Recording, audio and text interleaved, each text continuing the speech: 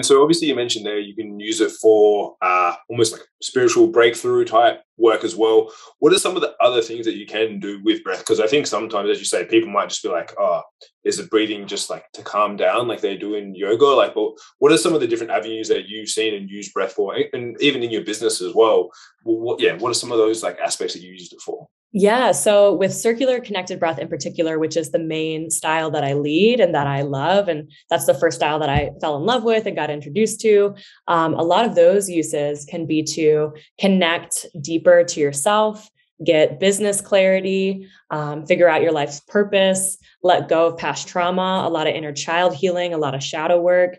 And then when we have other more simple forms of breath work, for example, box breath is a really great technique where we can just breathe in for 4 counts through our nose, hold for 4, exhale for 4 through our nose, and then hold for 4 and repeat that several rounds.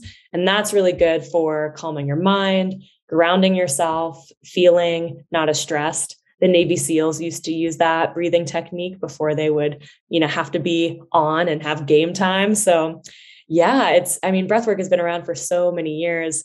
There's so much that you can do with it. I think the more challenging question would be, what can't you do with breathwork? Because you can also use it with Tantra and connecting deeply with your partner.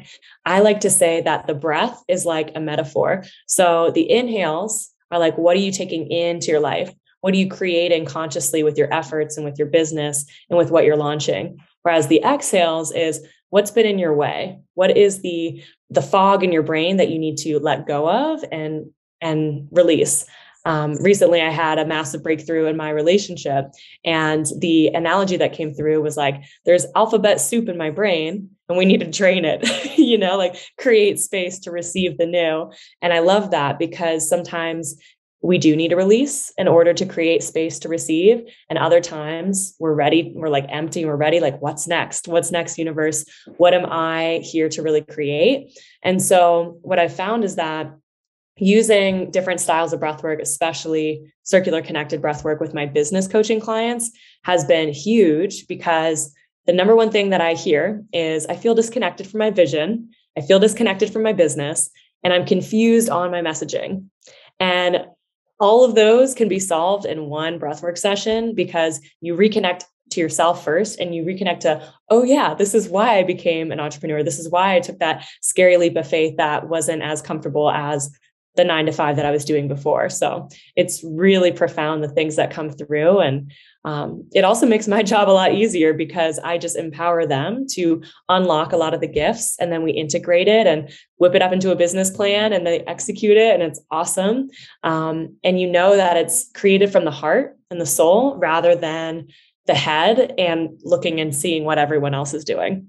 Yeah, that's amazing. I was going to ask you, what have been some of the cool shifts that you've seen with your clients? Obviously, helping them do that, to integrate, to realign with what they first started their business for. What have been some of the cool shifts after a few sessions with you that you've seen clients experience? Yeah, I've seen so many. Goodness, I don't even know which ones to share.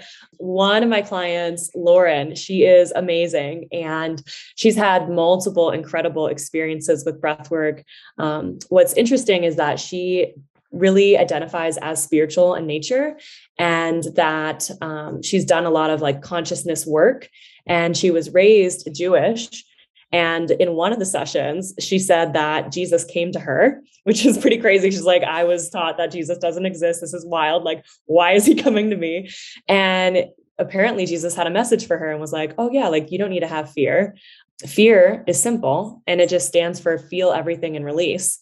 And how lucky are you that you get to also be a coach and support people and change people's lives? Like, I couldn't use my voice.